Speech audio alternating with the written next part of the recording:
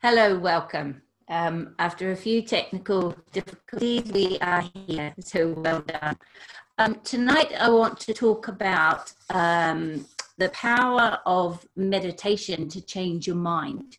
And I'm not going to give a whole lot of scientific evidence and all of that sort of thing. I'm going to base this talk mostly on my own experience because I think that quite often is the experience that really helps people, especially if they're struggling to establish meditation as a practice in their own life, or just so that they can know where it's heading. And I have gleaned along the way a bit of understanding about what's going on in your mind.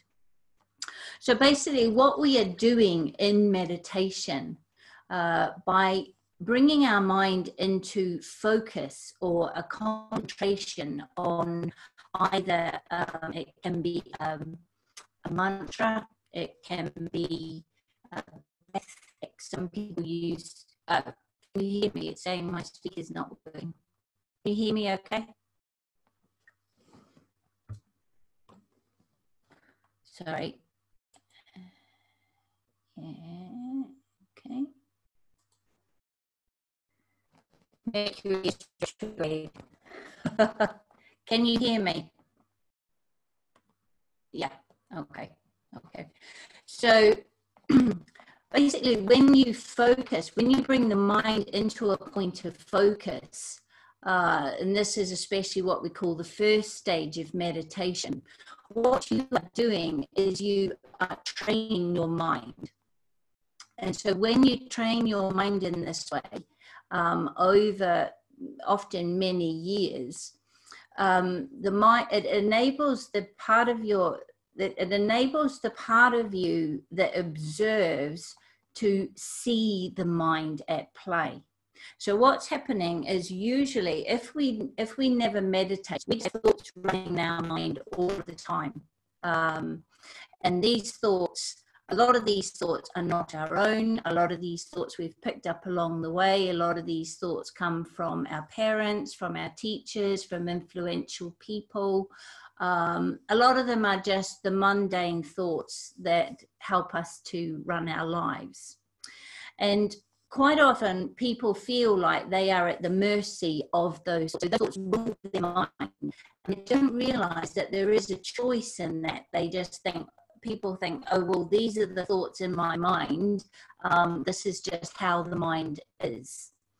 Until a person starts to meditate. And what we do in meditation, we take our mind and we focus in on something. And that capacity to focus enables us to detach, if you like, or step back from those that run in our mind every day, and simply observe them. And by stepping into the place of the silent witness and being able to observe those thoughts, quite a few profound changes happen in our mind. And the first thing that happens is we can start to just see thoughts come into our mind, pass through and pass out of our mind. And sometimes they'll capture our awareness, our attention, and we'll go off on a train of thought. But as we practice our meditation, we'll get good at seeing that we have done that. We go off on a train of thought and we realize we've done that, and then we pull ourselves back to the breath, back to the mantra, back to the candlestick, or whatever we're meditating on. And that act of coming back is the disciplining of the mind. Because if you can observe those everyday thoughts, who is observing them? And that's the thing that doesn't become an intellectual understanding. With the practice of meditation, that becomes an experiential knowing. You come to know that you are not your thoughts because you can step back from them and simply watch them. So that's the first thing that happens when people first start meditating. Often when they first start meditating, people become so aware of the thoughts in their mind that it's overwhelming. They feel like there's more thoughts than they even realize were running through their mind. And sometimes people get put off at that first stage, because it brings up all this running in their mind, and they realize that how much of that, the thoughts in their mind, are not particularly valuable or don't serve them. They might feel quite critical of those thoughts. So as the person practices meditation and they develop this capacity to step back from the thoughts and simply observe them, and to come back to that place of the observer, whenever the mind or the ego, the personality, the thoughts pull them back in. Because what you'll also notice when you start to meditate is mind will come up with the most enticing thoughts that pull you back in to just thinking those thoughts. And you'll start to recognize that. You'll start to see, there's certain thoughts that really grab you. And the mind will bring these up, attempting to bring you back into just thinking thoughts and not being in any other way aware of what's going on in your mind. So if you can stick with that discipline, eventually you can step back from the thoughts, you can observe them, and what starts to happen is that you can start to choose if you give them attention or not in your everyday life. And this is what we don't always realize, is you may spend 10 minutes in the morning, or you might do meditation morning and evening. And they think, well, that's it for meditation. That's the only time that I get a sense of peace. I can step back from my thoughts. I get a connection with a real strength, a core essence of me. And then I go about my normal life. My mind carries on just with thoughts zooming all the time. And I go with, I do what I need to do in my everyday life. But what actually happens is that process of just practicing regularly, stepping back from the thoughts, starts to infiltrate into your everyday life. And how it does this is it starts to give you that capacity to step back from thoughts when you're just out in the world. And that capacity means that you have a pause. You have that pause before you respond to something, or before you believe something in your mind, or before you give it attention. So you might have a thought that comes through your mind, that's been going through your mind for years, and you suddenly go, actually, no, you don't serve me, you're not true. That sounds like somebody else from my past. That's a thought, that's a belief I no longer value. And so you choose not to go with that train of thought. And it can be instant, it can be just like that. You just, not going there. And I'll give you an example from my own life, and this is how I think I came to meditation. It was a mixed blessing. When I was about 16, I developed anorexia, and for the next, 5 years, probably more, what was happening is I had almost like the anorexic voice in my head. So this anorexic voice would tell me that I was too fat, even though I was very thin. Or it would tell me, it would be speaking to me. And I would start, as I started to work through this illness, I started to recognize the anorexic voice and another sort of voice of reason in my mind, if you like. And so that, having that voice, I learned to just say, no, we're not going there, no, or to recognize when that anorexic voice was coming up, and just to choose not to give it attention. Now, this took years. This was before I started to learn to meditate. And what I think it did was it gave me, it was almost an exercise in mind control, in meditation in a way, because I would recognize that that wasn't true. And I would also start to recognize that there were certain times when I was vulnerable to being coaxed by that voice. So if you, as a teenager, if you're in a situation where you have to go out with mates and you're worried about what you're going to wear, or you're in a self-esteem type of a situation, or you're very tired or certain hormonal times, that sort of thing, you'd be more vulnerable to being pulled into that voice. Now, after a while, it took a few years, that voice, that anorexic voice, lost its power and went away and doesn't resurface. I don't have, and I've coached young girls through this illness, teaching this, that if you start to recognize, I got to the point where I would laugh at it. No, go away. And that's who was laughing at those thoughts. So that anorexic voice was almost like the thoughts that run in your mind. That's an extreme example, but it enabled me to see it. It wasn't long after that in my early 20s, I started meditating and got involved in a couple of schools that taught meditation. But I think what had happened is I already had that capacity to just question what was going on in my mind. And this is what we don't do.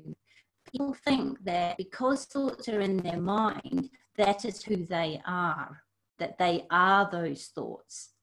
And it's not till they get any kind of experience of stepping back from those thoughts that they realize they are not those thoughts. And that is the key. And that experience can come in all sorts of ways. But once someone has experienced stepping back from those everyday thoughts, they can never not know that they are not their thoughts. You just can't not know that once you've had that experience. Whether you do anything with it is totally up to you. And I think people often are pulled toward meditation, and it pulls them and they pull back, and it pulls them and they pull back, and they eventually come to meditation. Often takes a little while for them to come to it as a regular practice. So it's that capacity to realize you're not your thoughts. You are that which chooses to think them.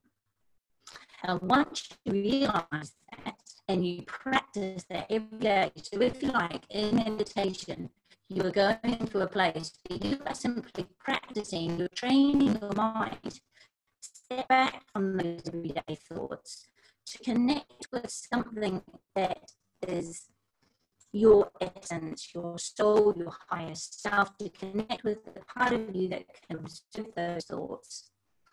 And that means those thoughts lose their power over you. So instead of them controlling you, you control them. You start to control how you think.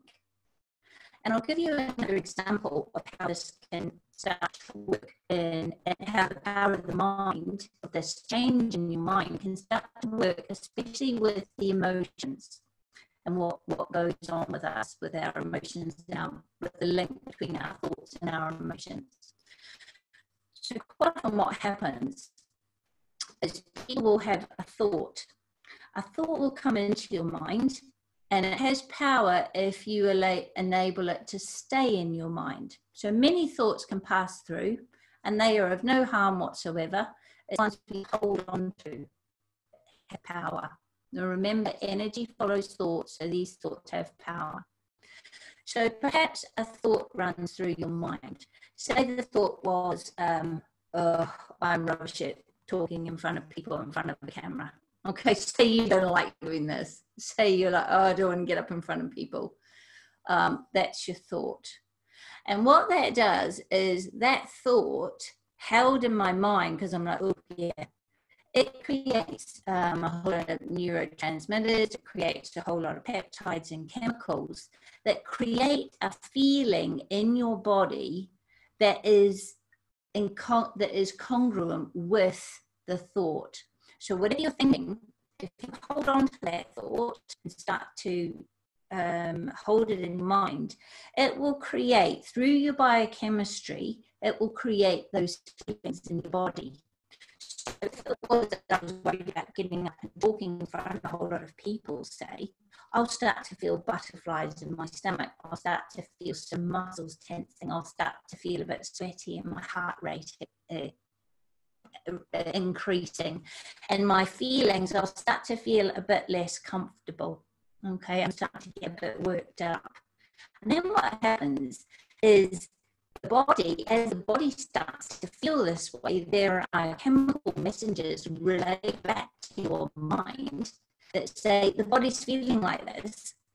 And what happens is the mind produces more thoughts in alignment with that. So you start remembering all the other times you got up for people and it didn't go well, or you start remembering when you felt sick, you had to get up in front of people, or you start remembering when, do you know what I mean? What happens is you start going around this loop. So the thoughts and the emotions, how you're feeling in your body, how you're feeling, start going around in this loop. And before you know it, your body is in a high state of stress. And your whole body-mind is in a state of stress, of high alert, out of your comfort zone. And your feelings and your thoughts have become, if this happens often enough, this almost becomes a personality trait. So if that circuit of thoughts became your response whenever you must speak in front of people, it becomes a defining part of who you are. Now, all of this, we probably recognize any particular fear or challenge we have, we'll go around this loop. It might even be we've been around that loop so many times that it all happens so quickly we're not even aware of it. We just, this is who I am. I'm not a person who's comfortable getting up in front of people. I go to pieces, I freeze, I can't think what to say. Now, there's two things going on here. The first thing is, what if that first thought wasn't true? Because we tend to think that if our thoughts and our feelings are the same, it must be true. But because we understand this loop that's going on between our feelings and our thoughts, and it's very quick, we tend to, am I breaking up? Is the sound going? Yeah, I don't know. I'm really sorry. I'm not sure what's going on. It keeps telling me that my speaker's not working. My microphone is working. I know that, but hopefully the recording is okay. Let's just trust. Okay. So what happens after, what if that first thought wasn't true? Or what if that first thought, we just thought, no, this time it's going to be different. And that capacity to change our mind and to change that thought and to question that thought and to step back and say, no, well, this time might be different. I've done some training on talking in front of people. I know my subject. I know the audience. This time might be different, and we don't go into that spin and that loop, and our body starts feeling confident, and then it sends chemicals to our brain. We start remembering other times when we overcame challenges and it turned out well, and we go into a different loop.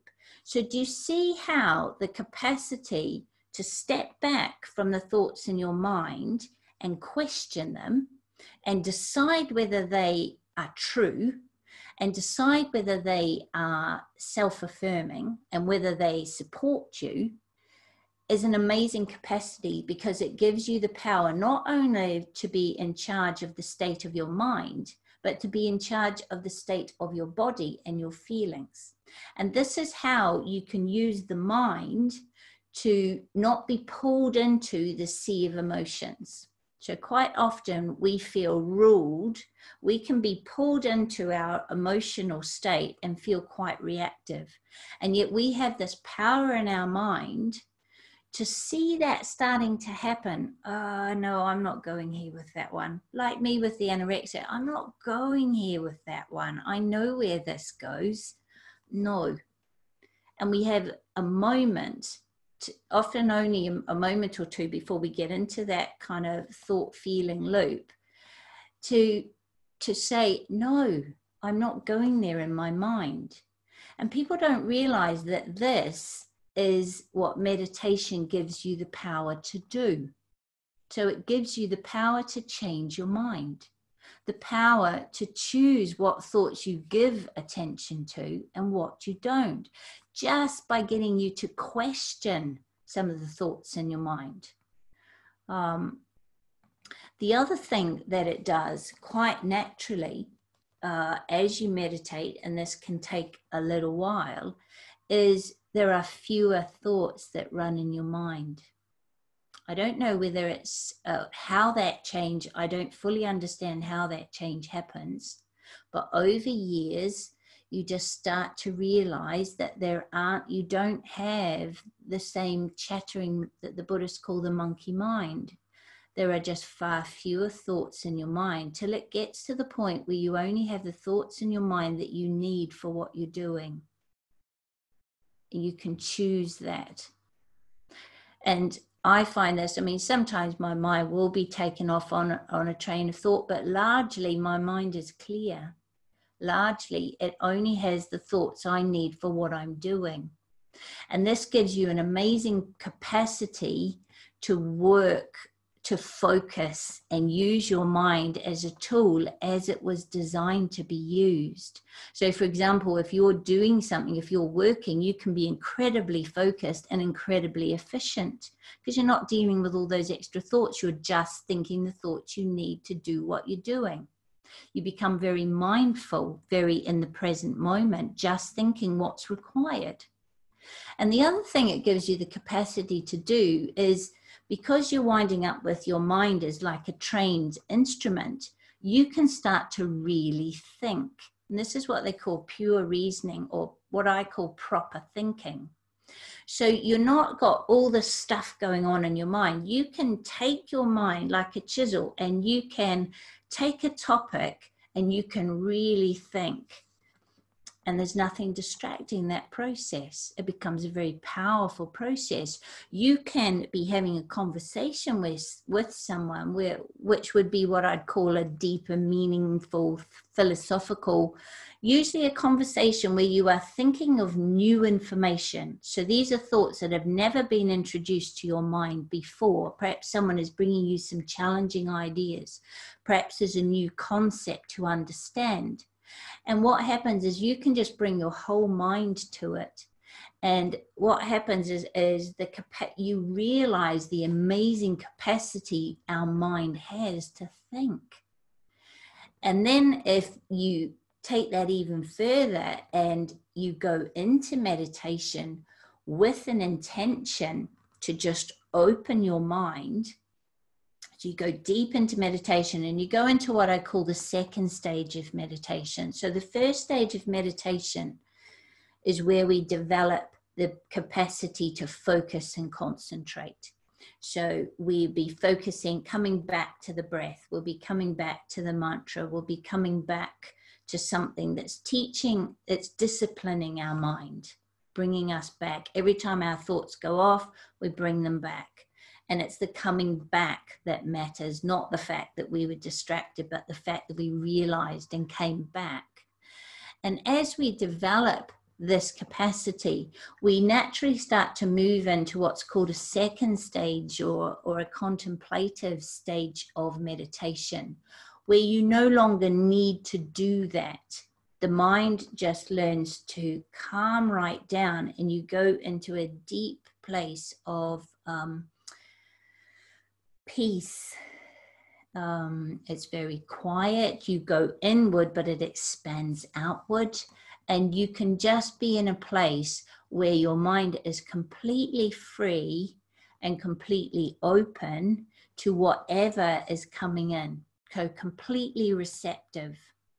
And when you're in this place, this is when you could ask a question of your intuitive self, of your higher self, and just be completely open to whatever comes in. So without thoughts getting in the way, you're in a very deep place of meditation when you reach this stage.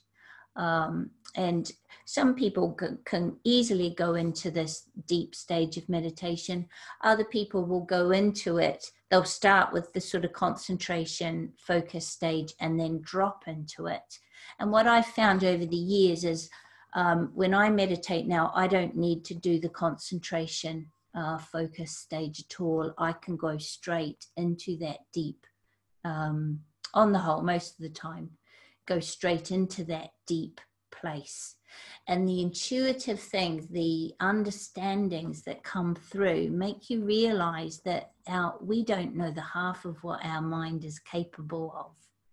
So I hope that that's helped to give you, it's a different way of realizing how meditation can work, because what starts to happen is all of that capacity that you're developing when you're meditating in your regular practice comes into your everyday life, and just you start to have peace of mind as a normal state of being. Not all of the time, life will throw you or bring up things, but you know how to come back because you have a mind that is very disciplined, a mind that is used to that focus and discipline of coming back. And it becomes a process that's easy. It's not, you're not like in your mind having to watch every thought. It's not like that at all. It just happens. So I hope that that has given you some insights. We're going to go into the group meditation in a moment. Has the sound settled down now? Yeah, good. Okay. Because what we're going to do over the next few weeks is explore this idea of developing our intuition. And we're going to look at some of the keys to being able to access our intuitive understanding and our intuitive wisdom. So we're going to have some fun. There's some really good, what we call keys that open, give you good practice at opening your mind, the intuitive part of your mind. So I'm going to leave that there, and you'll probably have questions for me at the end, which I'll have a go at answering. So let's go into the group meditation. Now, I'm going to have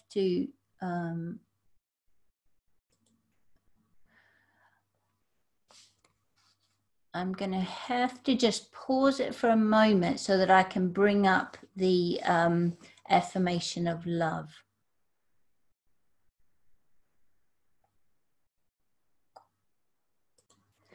Okay, get yourself comfortable, reasonably upright, feet on the floor if you can, hands comfortably relaxed in your lap. Now just let everything that I've been talking about go, okay? Just let it go to the back of your mind, and we'll come into this moment. And what I want to do is I want to bring us together as a group by repeating the affirmation of love. So if you repeat this to yourself, but we'll repeat it with the intention of coming together as a group. So in the center of all love, I stand.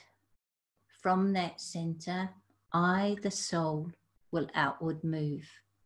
From that center, I, the one who serves, will work. May the love of the divine self be shed abroad in my heart, through my group, and throughout the world.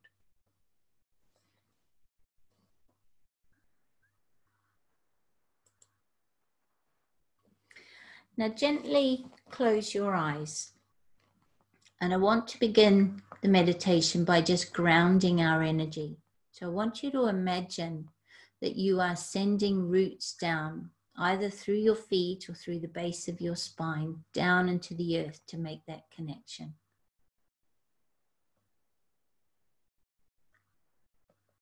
And now I'll bring us into this present moment. So just notice your body sitting on the chair. Notice the clothes on your skin.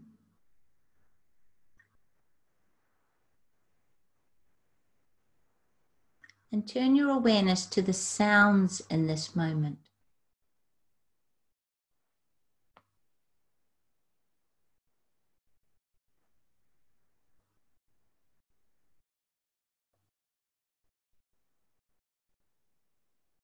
Now take that same awareness and I want you to bring it to your breath.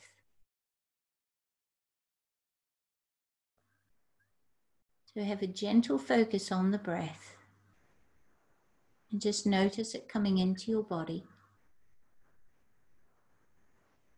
And notice the breath as it leaves.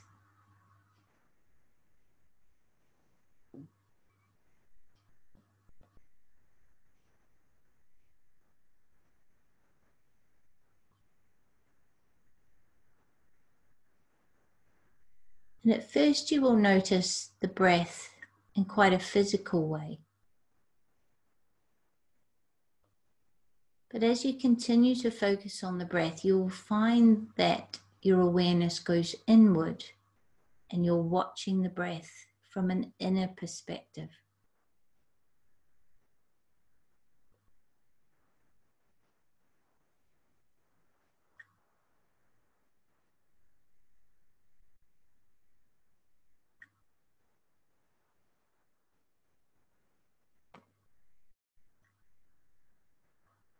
So just keep a gentle focus on the breath. If your mind becomes distracted, as soon as you realize, just pull it back to the breath.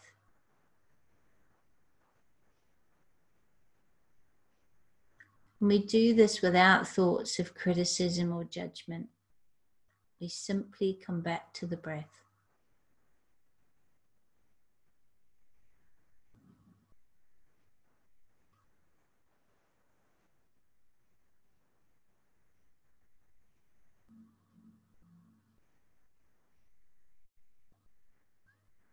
Now allow your body to relax and the breath to become a little deeper.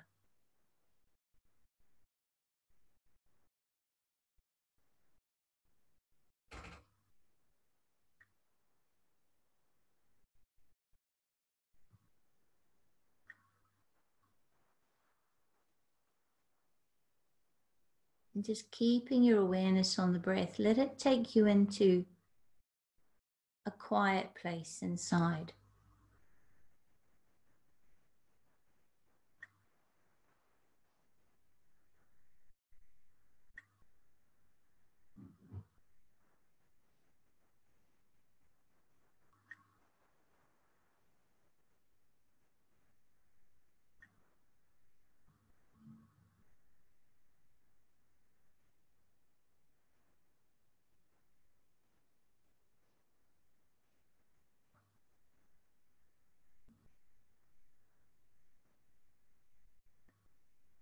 And now I want you to bring your awareness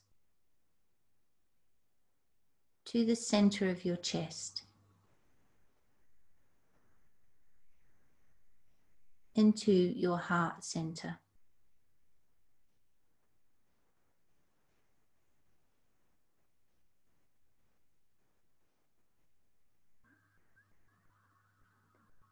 And I want you to imagine that your heart is filling with light and love.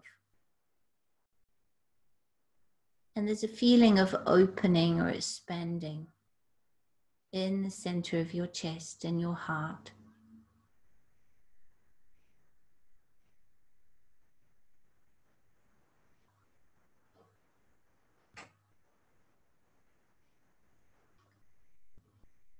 And I want you to imagine that through your heart, you can connect with the very highest aspects of you.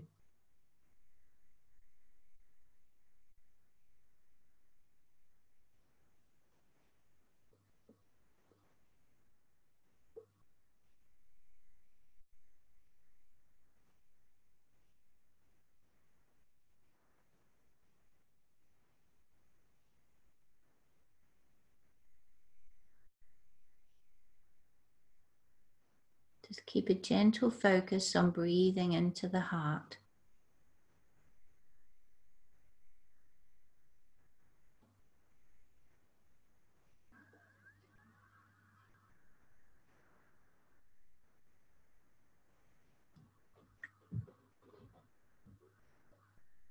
Until you find that the thoughts in your mind have started to calm down.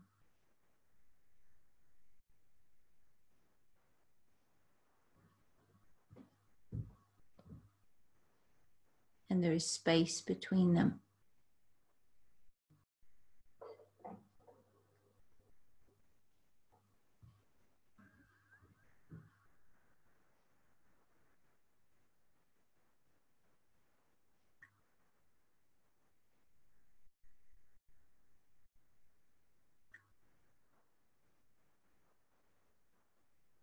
Now, keeping this focus and breathing into the heart so that you are able to step back from those thoughts and just let them pass through your mind. They come in, they pass through, they pass out. And you keep a focus on the breath in the center of the heart.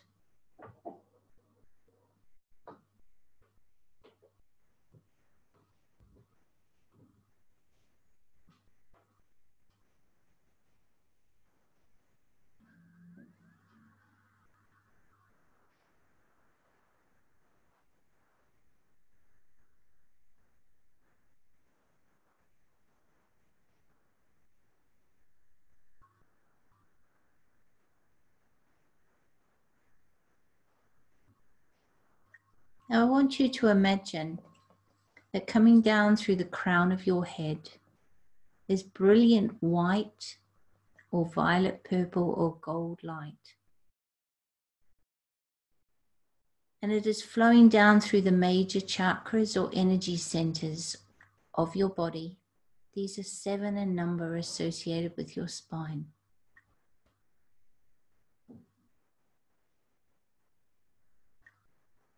And this light is opening centers and coordinating centers and allowing a beautiful flow of energy throughout your whole self.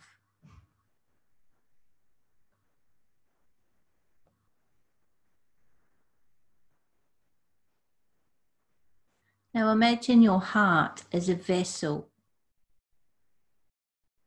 and it is through your heart that you distribute this light throughout your body.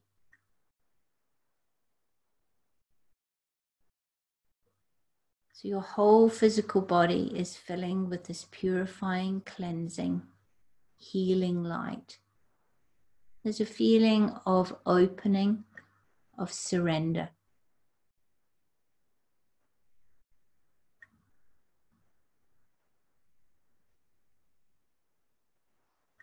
This strengthens your physical body, your immune system, calming the emotions, bringing peace to your mind.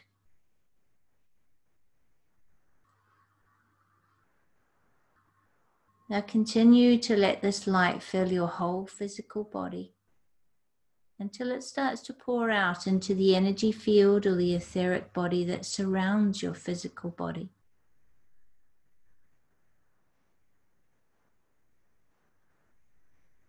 So it's coming down through the crown into the heart, starting to radiate out into your aura or your etheric body.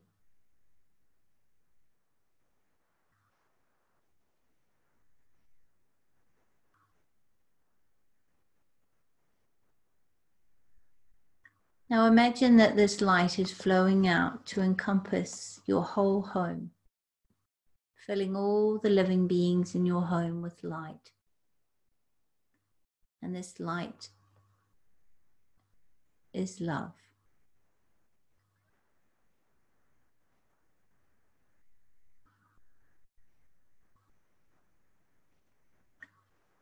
Now let it flow out into the other homes on your street, in your neighborhood.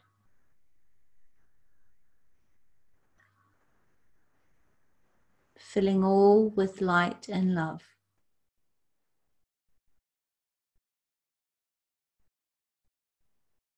Let it flow out into your community.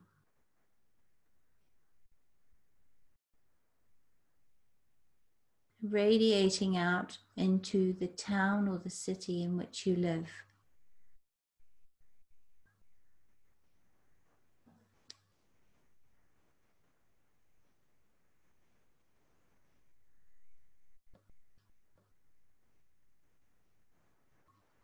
Now let it flow out to connect with all of the members in this group meditation, whether joining us live or through the recording, so that we combine our lights. And there's a tremendous outpouring of light and love that fills this whole nation.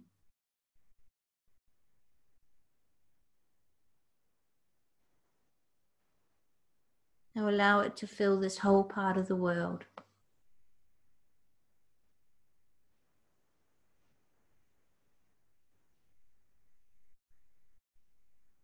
To flow out and fill this hemisphere.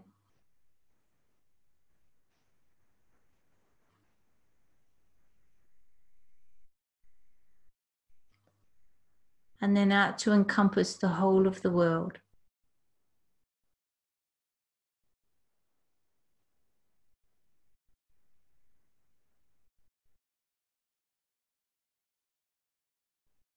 Pouring into the hearts and minds of all living beings.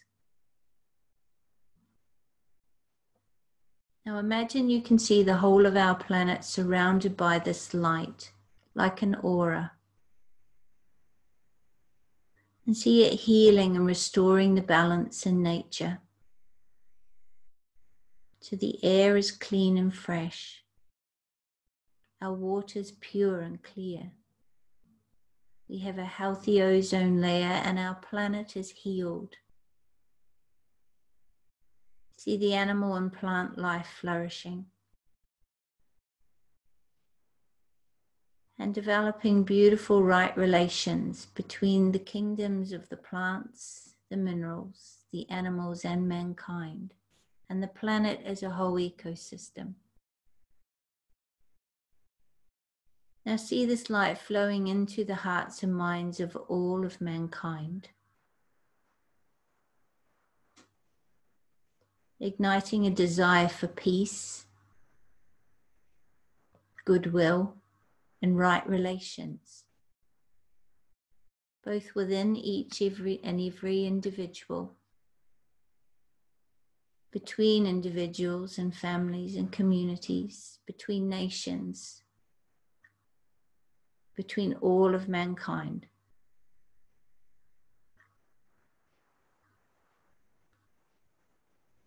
Lifting our collective awareness, our collective consciousness,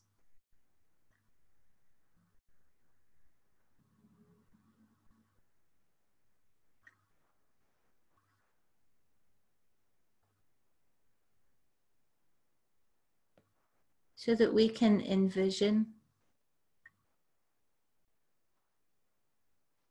a life where we enjoy world peace. We find a way to live in harmony with all. There is compassion for our fellow man and right relations between us all.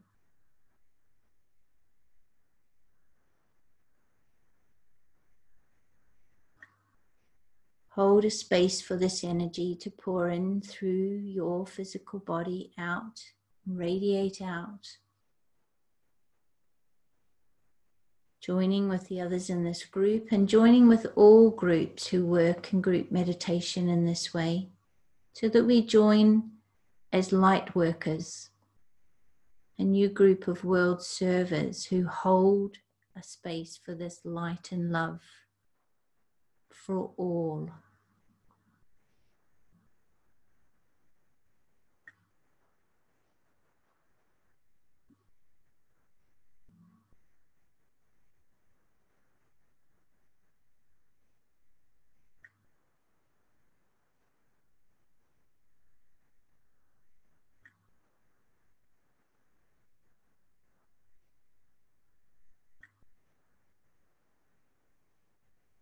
Continue to hold your heart open.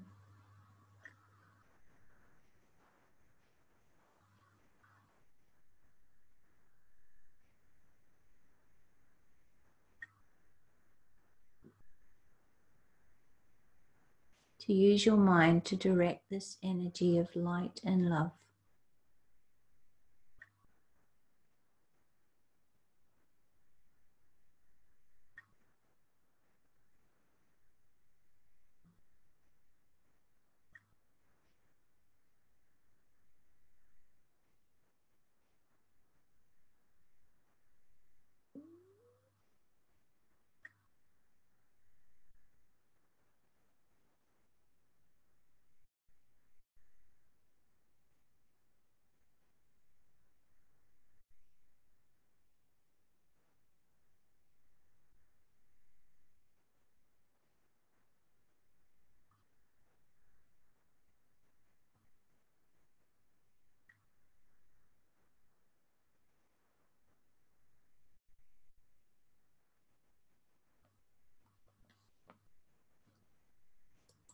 Now we're going to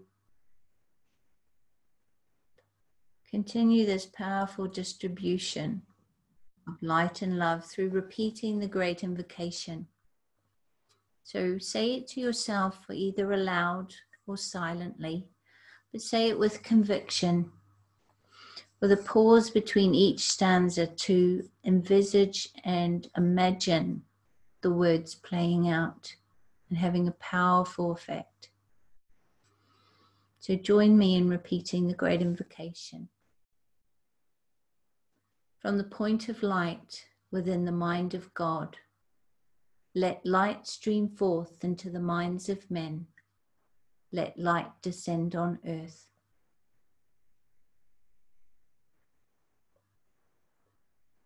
From the point of love within the heart of God, let love stream forth into the hearts of men. May Christ return to earth.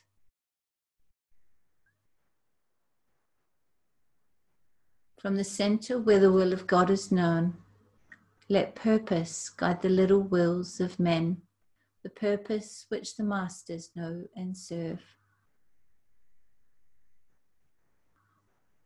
From the center which we call the race of men, let the plan of love and light work out, and may it seal the door where evil dwells.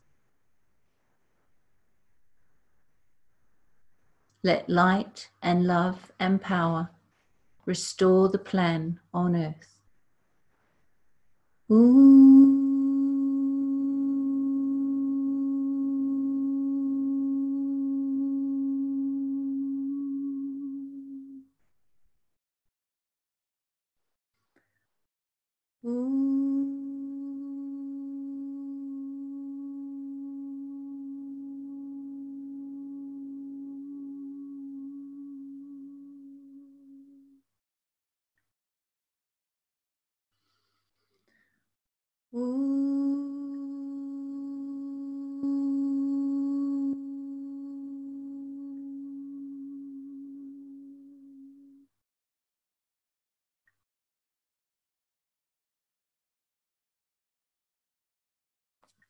Namaste.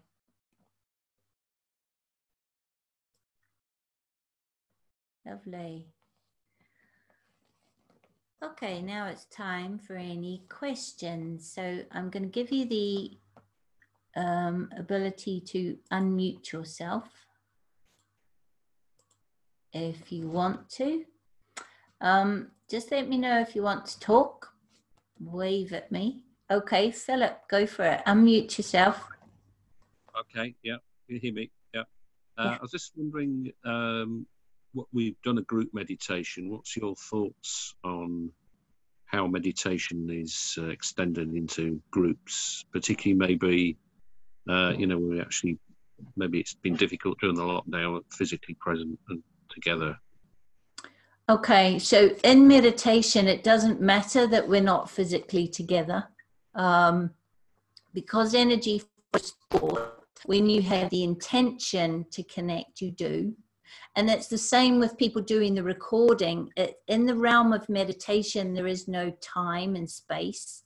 So a person could join our recording a week later and they're still in our group having the same effect. I think, I don't know if you experience it in the group meditation, but there is a very special energy when you surrender to a group meditation, because you are coming to that without looking for your own personal needs. You are coming to it from a place of wanting to help the greater good, a place of service. And if you can just surrender to it, the energy that pours through you, I don't know if you notice, you know, after it you can feel, whoa, there's been a lot of energy pouring through. That energy is because you are opening up to that process. And it is powerful. You know, groups meditating is the way that you can work to make positive change in the world. And I think in earlier talks, I've talked about, 15% of the world working on higher levels can lift the consciousness and vibration of the other 85% of the world. And what happens when groups meditate is, even if people are not consciously open to the positive energies that we are bringing through, if you like, as a group, even if they're not consciously open, it affects them unconsciously. And so in that way, it's pervading through. You know, when we imagine it filling our neighborhood and our community, we might be thinking there's a lot of people that won't be very open to this. It will be coming through into their energy field, into their unconscious mind, and just working away at the change. And because we work, because we build meditation, because we're working on higher planes, if you like, of the mind, we are able, I think it was Blavatsky, I can't remember the exact quote, she said that thoughts that are quite negative, fear and doubt and hate and anger, have a very dense energy, a very dense vibration, and they require a lot of energy to generate and maintain. And anyone who's ever been really for any time knows it's really exhausting. They require a lot of energy. So as a collective whole, a lot of the fears and doubts, say, we've had over the last few months, that takes a lot of energy. Now, if you want to lift the vibration, when you start working up in meditation on higher planes, on higher energies, you can shift energy much more easily. It's lighter. And so if you like, people working up on a higher plane to and dissolve all those negative thought energies, those darker, more dense thought energies. So when we come together as a group, the effects are logarithmic. So it's not even just an exponential curve, it's a curve off the graph in terms of each one of us coming in far more than multiplies the effects. And this is the power of working in groups. So when we lift up into love and light and imagining the planet healing and imagining people developing right relations and coming to live in a place of peace, we are actually counteracting a lot of the mass media fear and doubt, a lot of the darker, deeper vibrational energies. We are counteracting those. It's almost like if that energy was surrounding the planet, that darker fear energy, and penetrating down into people, we're helping to dissolve that. Does that make sense? Does that answer your question? Yeah. Lovely. Yes, thank you very much. Yeah. So it is, and you get the energy first, don't get me wrong. When you do a group meditation, that lovely energy that's pouring through is coming through your physical, your etheric, your mind, your body, and radiating out. And that's you know why I create a channel that's vertical. And I talked about this last week. So when we come into meditation, we align vertically with our higher self. And then from the heart, that's why I radiate out from the heart. We go out on the horizontal in an act of service. And so we align ourselves vertically, and then that's the cross. And that's why it is an act of service or sacrifice to do group meditation. I mean, you could be watching soap operas on the TV tonight, or at the pub, or doing something else, but no, you choose to come and do a group meditation, and that's a different mindset. That is you wanting to make a difference, as well as, experience being in a group and working in this way, because it is such a positive experience. Does anyone else have any questions or comments? I'm trying to see you all at once. Ah, there you go. You always look a bit stunned after the group meditation. There can be quite powerful energies come through, and it can be a bit, ooh. So does anyone have any questions on their own personal practice of meditation, or on what I was talking about in terms of what it does to your mind or how it changes? I mean, you can go online and read. There's lots of really positive benefits physically to meditating. You know, there's lots of studies now documenting that people who meditate don't show, for example, the same age-related negative changes in their brains and nervous systems. There's less loss of grey matter. Memory tends to be sharper and not deteriorate. There's all sorts of really positive benefits in that way. I wanted to more look at what was going on from a more my experience in your mind. That's something that's often spoken of, and that comes purely with practice and time. But hopefully it will give you just that impetus. If you're feeling like, usually in meditation, if you're feeling like you're getting nowhere, that's actually the time you are, you know, especially if you start feeling like your mind, it's like in the Bhagavad Gita when Krishna is trying to teach Arjuna to take the reins, to take control of his mind. His higher self is taking the reins, and step from all those everyday thoughts that are running. And often it's a battleground. It is, you know, it takes this mind. If your mind hasn't been disciplined, it takes a bit. It's like an athlete training. When you first go for that first run, it hurts. When you go for the next run, it's not quite so bad, and you gradually get fit. Well, meditation is like a training for your mind. But the benefits, in my experience, I mean, I don't even understand all of what goes on, but it just naturally starts to filter out into your life and gives you capacities that are really valuable for living in everyday life, that really help, let alone developing you spiritually.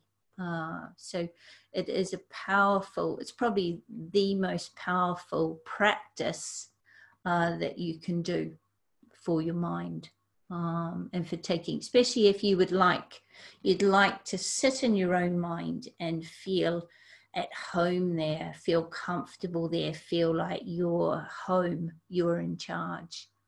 You are determining what comes into your mind.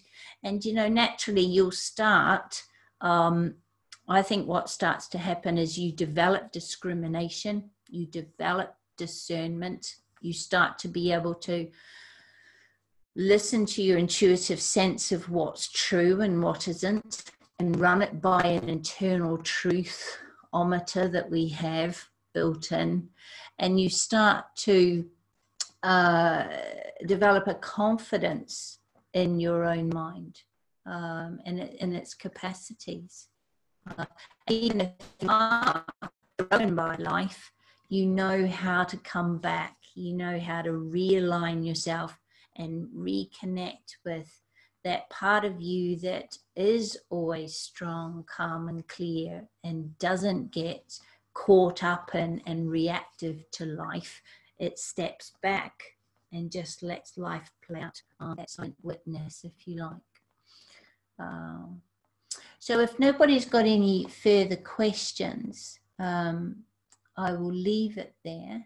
And next week, these keys to, I'm just going to give a bit of an overall understanding of the tarot, because the tarot is a key to diving into your intuitive wisdom, if it's used in that way. Many people are not sure about the tarot, so I thought I'm not going to go into a depth, but we'll talk about that as a key to developing your intuition. And then I think the week after, Ted's going to join us again and talk a bit more about the spiritual diary as a key, and especially how it develops the Antakarana or the Rainbow Bridge. So we've got some good things coming up. So go and have a lovely evening. And thank you very much for joining me. Sorry about the Mercury retrograde interfering with our recording and things. Namaste. Namaste. Yeah. Good night. Thank you.